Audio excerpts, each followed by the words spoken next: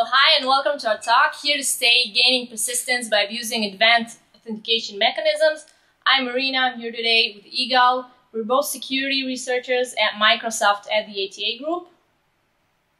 So today I want to discuss with you some legitimate mechanisms in Active Directory which might get abused by attackers in order to get persistence in the environment.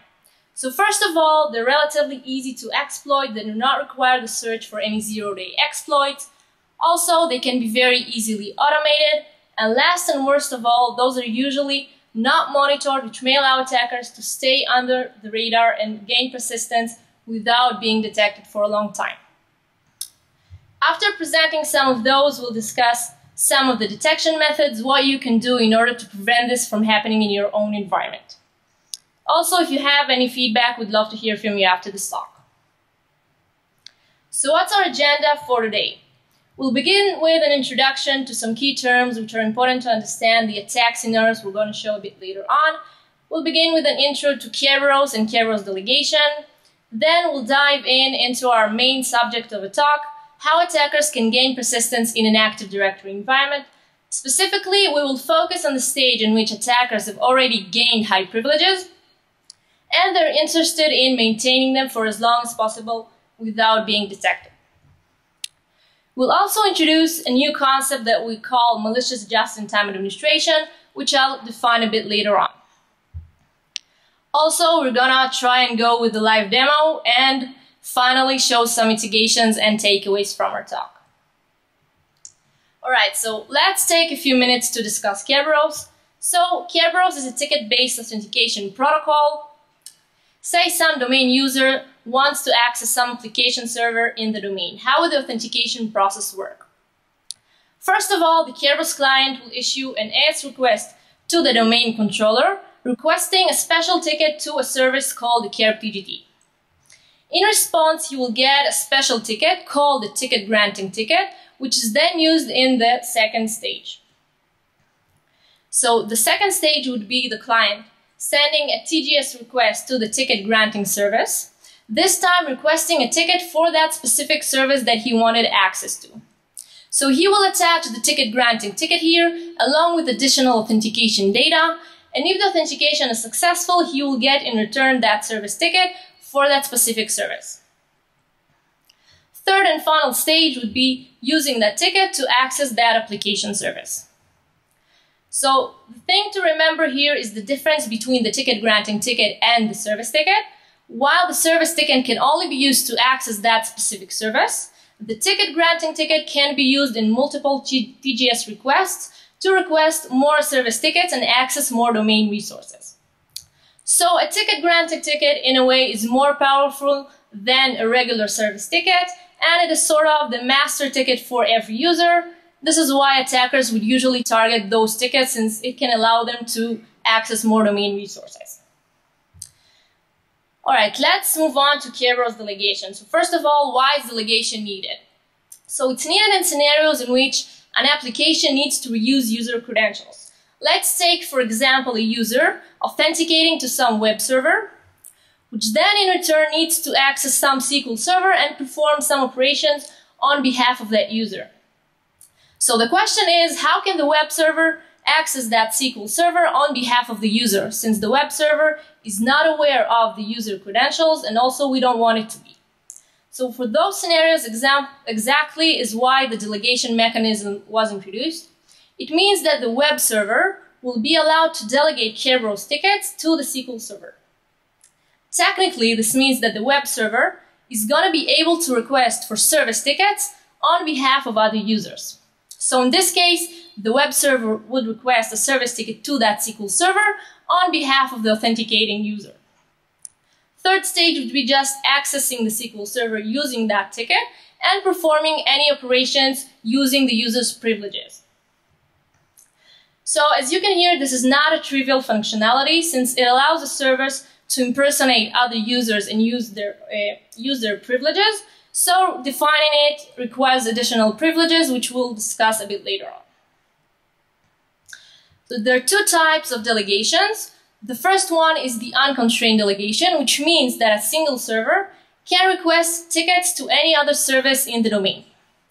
As you can hear, this is way too much power for a single service, and it's not recommended to use on any account which is not a domain controller.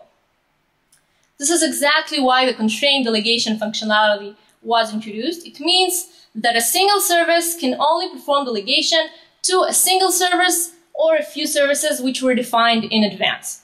So this makes a lot more sense. It means that a service would only be allowed to request for service tickets on behalf of other users only to specific services. This is the scenario that we will focus on today. Alright, so let's see how attackers can gain persistence in Active Directory environments. First of all, just a quick look at the attack stages. Attackers get into the network, they do not have any privileges, they do not have any access to any domain resources, and the first stage would be to search for that initial access, which usually comes in the form of credentials. So they send any phishing emails or anything else, and at the end they would get either a domain account or a local system access to one of the domain computers. Second stage would be moving from that domain account, regular domain user, to a domain admin. So this is the lateral movement phase. They perform a lot of recon. They move from one machine to the next, each time dumping more credentials, using them to connect to more machines, until they finally reach the credentials of the domain admin. So usually this stage does not take more than 48 hours, and unfortunately, in a lot of times it takes even a lot less, since admin credentials, as you know, are not as well secured as they should be. Also, monitoring systems many times focus on this stage to catch attackers, so the attackers might get busted some here along the way. However, if all detections fail, it's very important to be aware of that last and final stage, which is a last chance to get the attackers in our environment. So the third and final stage would be getting from that domain admin account to full persistence of the environment. First of all, why is a domain admin account not enough to already gain persistence? Well, what happens if that domain admin account is discovered and its password is reset? So attackers are going to lose their high privileges and they're going to start this entire process all over again. This is why attackers would like, the moment they have the domain admin credentials, to make sure that they would remain and have those high privileges for as long as possible without being detected. And this is exactly the stage that we will focus on, what attackers might do once they already have that domain administrator to ensure that even if they lose the whole of that account, they would be able to elevate their privileges at any stage. Alright, so let's discuss what attackers might do to get from a domain admin to full persistence in the Active Directory environment. Before moving on to the methods we want to talk to today, let's just mention shortly a few of the common methods that attackers may use today. One of the most common methods is to, of course, dump the entity.sdit file from the Active Directory, which contains all domain secrets, all user hashes they can later on use to access any domain resource. Also, they can use the golden ticket attack, in which they forge a ticket-granting ticket for an administrative account, and later on use it to request more service tickets and access more domain resources. Also, there is the skeleton key or any other backdoor which can be left on the domain controller. So each of those has its own weaknesses. For example, replication requests using the DRS UAPI from a non-domain controller machine can be detected by analyzing network traffic. Also, there are some ways to detect crafted tickets. And any backdoor that is left on the domain controller has its own signature. For example, the skeleton key can be detected by an encryption downgrade activity from the domain controller. So those are just some of the methods that attackers use today to gain persistence. And today we want to discuss a few different methods which all rely on the new concept that we want to introduce to you today, which is called the malicious just-in-time administration. So before discussing about the malicious concept, let's mention what the just-in-time administration concept means.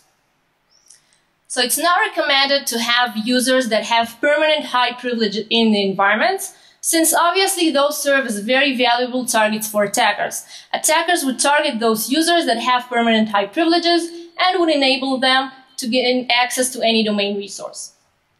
For this reason, exactly the JIT administration concept was introduced.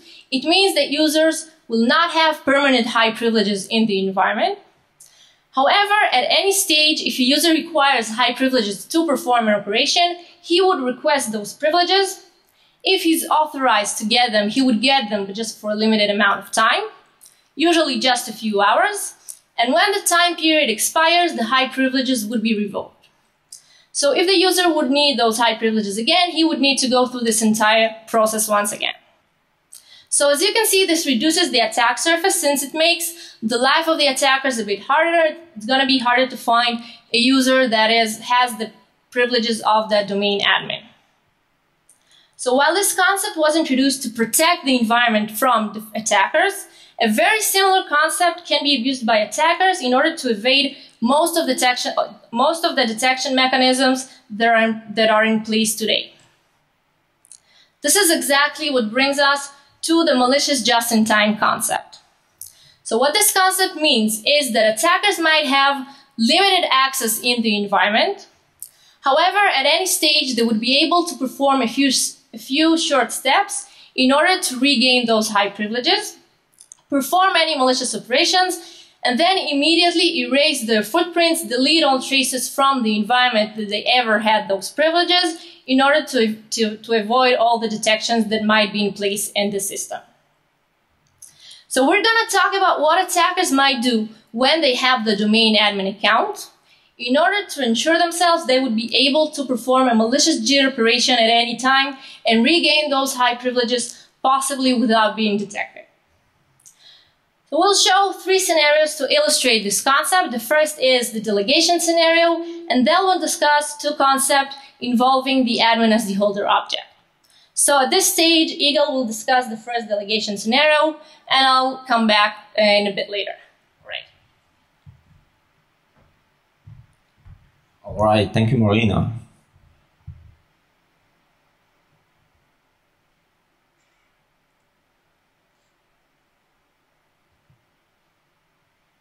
How's everybody doing so far?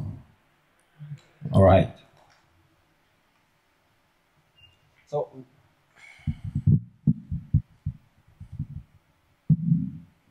we're now going to explore several malicious JIT attack scenarios, but those scenarios are just the tip of the iceberg of what can be done by abusing the JIT concept. I'd like to emphasize that a malicious JIT is just a concept which can be implemented in many different ways. So I hope the following examples will give you some ideas as a base that you can expand and develop on later on. So let's begin this section by reviewing 2 key concepts which relates to object security. So almost everything in Active Directory is an object, and those objects need to be protected from unauthorized access. So there are several different security mechanisms which protects those Active Directory objects, and one of the main ones is called the access control list. So an access control list is a list of access control entries, or ACEs, and each ACE in access control identifies security principle and specifies the access right allowed denied for that account. So basically, access control list is a list of permission for specific users on that object.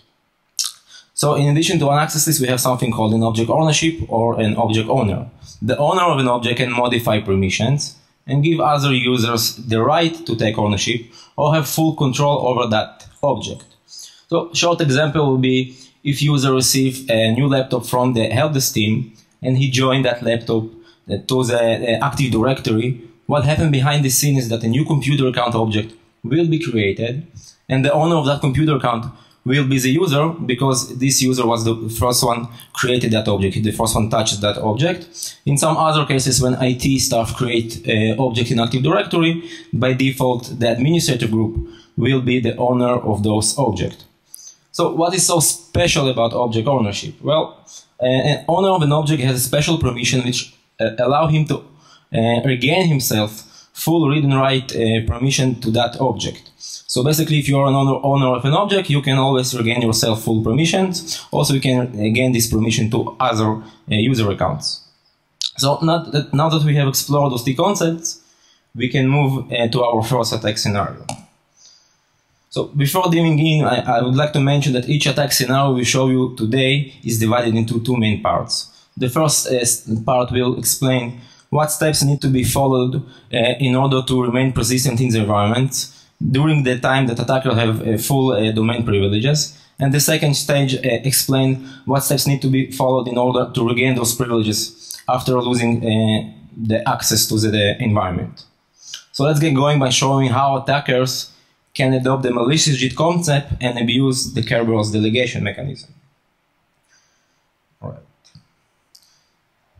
So the first step attackers need to follow will be adding a new computer account. And you're probably asking yourself, so why do we need to create a new computer account? We can use just an existing computer account. But actually, we prefer to create a new computer account because we're only creating an Active Directory object, so there is no physical computer behind it, and in that way, the encryption key of that computer account will be generated once, and attackers can then save this encryption key. And this is important because we're going to use this computer account to authenticate against the domain controller later on. In addition to that, attackers need to change the owner of that computer account to some account that they hold on to. In our example, we're going to use a malicious user. It's just a regular domain user we created. So as you see on the screen, we created a new computer account which is called the client1, and the owner of that computer account is the malicious user. So just to sum up, we added a new computer account and changed its owner to the user account in the attacker possession. Later on, also, the attackers need to save the encryption key of that computer account. And we also changed the owner of that computer account so attackers can regain themselves full privileges to that computer account object. So, although the attackers can regain full write and read permission to that object, there are few special attributes and properties which which require additional permissions and additional user right. And because we are showing you today the delegation scenario, this malicious user will need to have a special user right. So the next step will be going to the domain controller group policy and searching for a special user right which is called enable computer and user accounts to be trusted for delegation. So we register our malicious user to possess this special user right. We're showing you it in the GUI, but it can be done easily using PowerShell or some other scripting language. And now the attackers will be able to edit any delegation properties and attributes on that computer account object. Alright, that's all the steps attackers need to prepare in advance in order to be ready for the malicious JIT operation. So now we're going to discuss the second stage, in which we will explain what steps need to be followed in order to regain those privileges. Alright. So right now we have a computer account, and the owner of that computer account is the previously created the malicious user account. But actually we don't have any effective read on, or we have read permission, but we don't have any write permission on that object. So the first step will be regaining ourselves full permission to that object. After that we can edit any property of that object. So we're just showing you that we edit this malicious user into the access list of that computer account object. Alright, next step will be searching a special attribute which is called the MSDS allow to delegate to. This attribute is basically a list of service principal names to which this specific computer account is allowed to delegate to, meaning to which services this computer account is allowed to request service tickets on behalf of other users. So we're going to use this computer account like a service, and this computer account will impersonate some users. So it will request tickets on behalf of domain users. So you can see that we added a special service principal name which is called the KerTGT. So as Marina mentioned in the intro section, before user can request specific service tickets, they first need to grant themselves the ticket granting ticket. And the way to do that will be approaching the KerTGT service. This is basically a service which represents the KDC, the Kerberos mechanism. So if authentication is successful, the user will receive a valid ticket granting ticket. And with this ticket, he can request additional service tickets. So we added this KerTGT service to the list, and now we can use this computer account to act on behalf of other users and request approach this KerTGT service. So we're gonna impersonate the administrator account. So we're gonna request a ticket granting ticket on behalf of the administrator account. And if everything goes well, the domain controller will return a valid ticket granting ticket. So meaning now attackers have full access to any resources in the domain environment for the next 10 hours. And this ticket also can be renewed by default for the next 7 days. So with a few steps, attackers are able to regain themselves full access to the domain environment. So last step, to complete our malicious JIT concept, the last step will be removing footprint and removing traces. So we need to remove the kerptgt, a service principal name, from this attribute and remove our malicious user from the access list of that computer account object. So the only thing left will be this computer account, the new computer account we created, and the owner of that computer account, which belongs to malicious user. So now we're going to show you a short demo of this attack.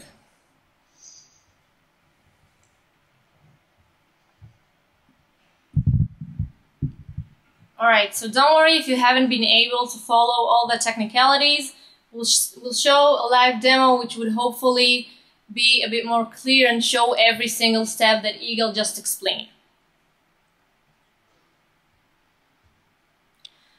Alright, so as we said, we have, just make a duplicate.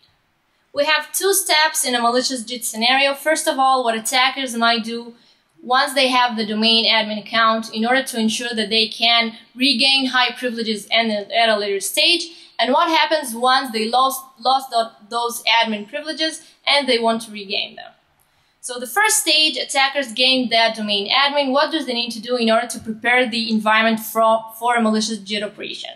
So first of all, Eagle created here a new computer account called Client1.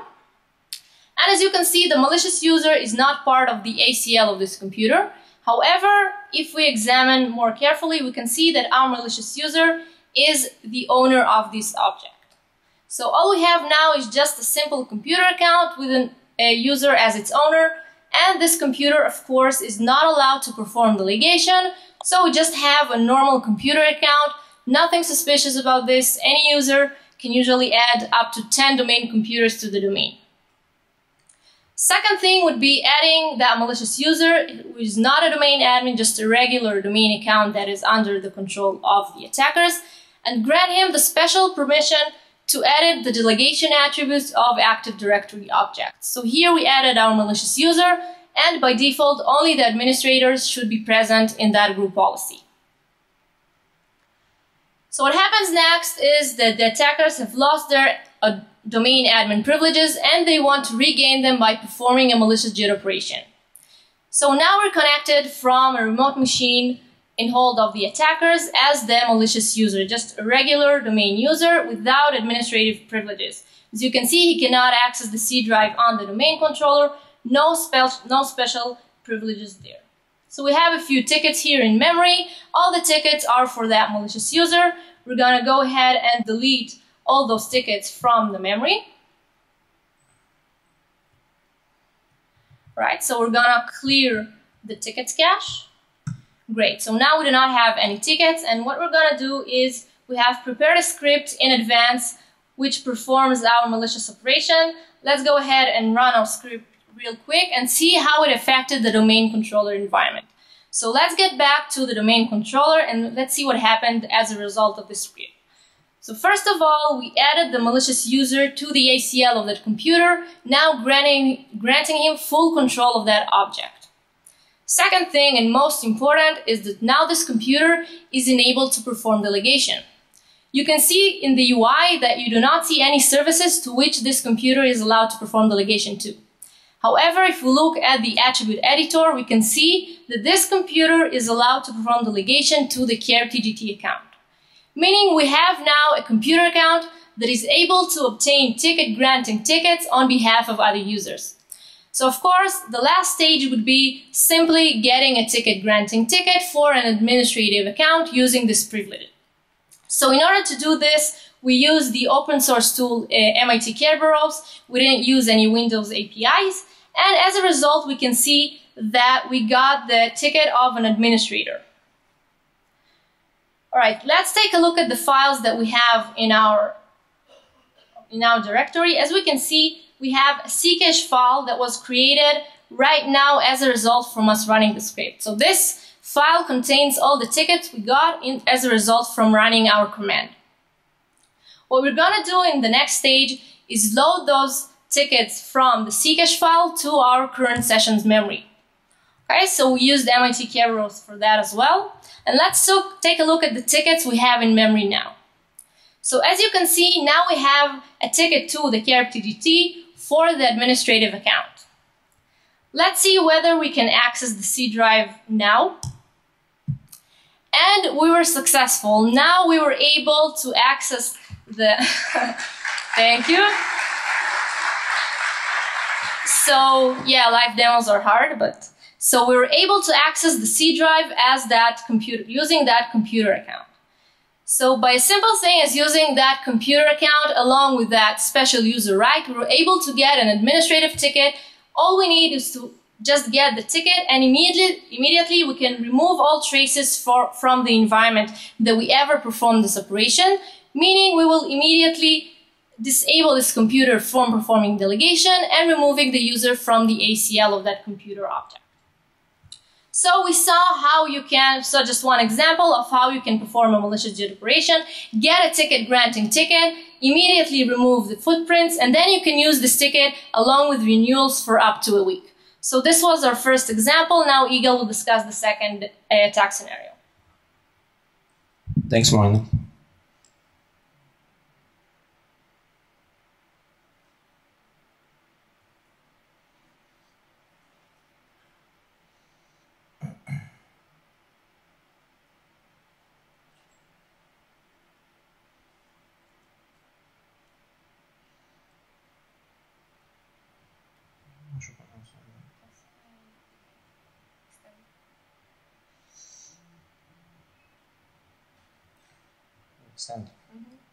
So technical problems are common here, as we understand.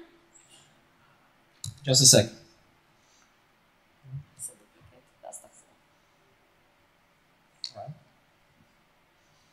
Right, we're going to try that again.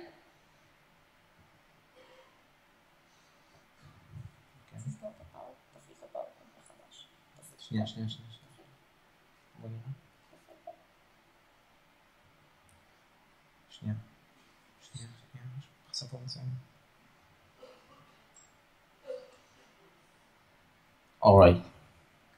So, having a look at the attack delegation scenario, we can now move on and speak about our admin as the holder manipulation.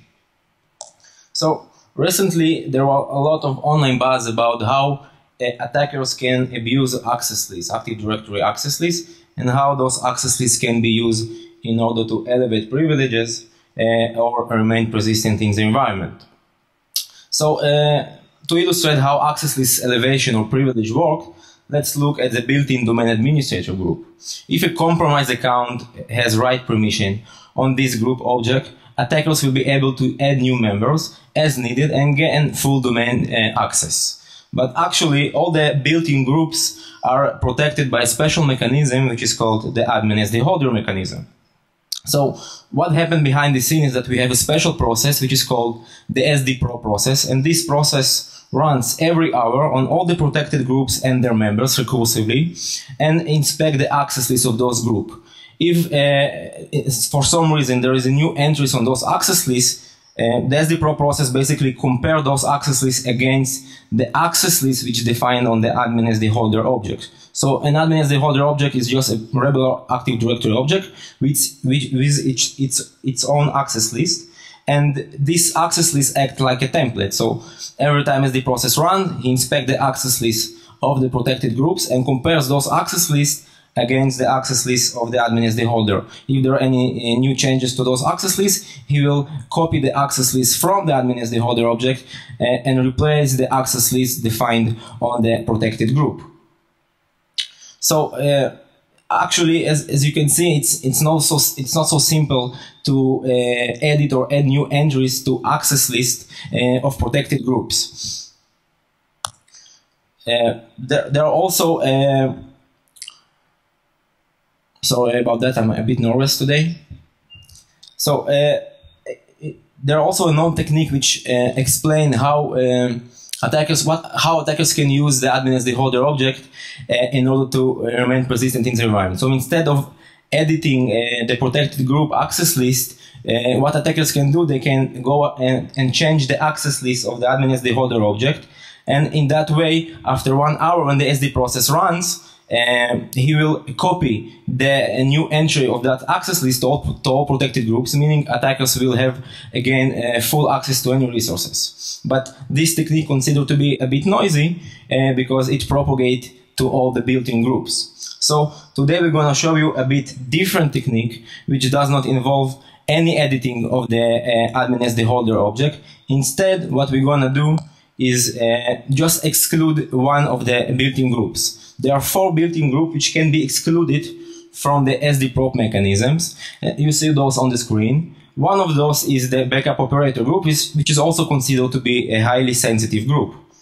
So in order to perform this operation, attackers need to search for a special attribute, which is called the DS heuristic attribute, and exclude this group. So we excluded this group from the SD prop inspection, and now when the SD process will run, he will bypass this specific group. So now attackers can go ahead and add a new entry to the access list of this built-in group, but they adding only one entry only to this specific group without affecting any other built-in groups. So it's a more stealthy technique.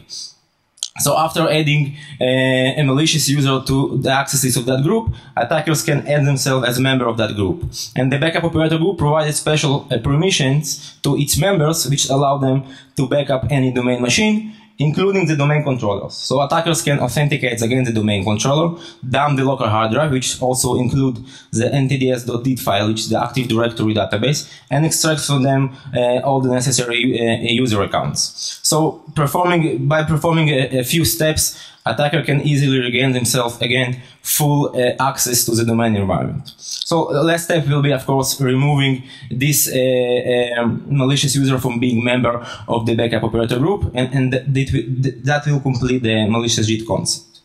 So now Marina will present you the last attack scenario. So the third and final scenario also deals with the manipulation of the admin as the holder in order to gain persistence. So in this step, all the attackers might do when they have that domain admin account is simply change the owner of the admin as the holder object. So here we're changing the owner of our malicious user that we used before, just a regular domain user, not a domain admin.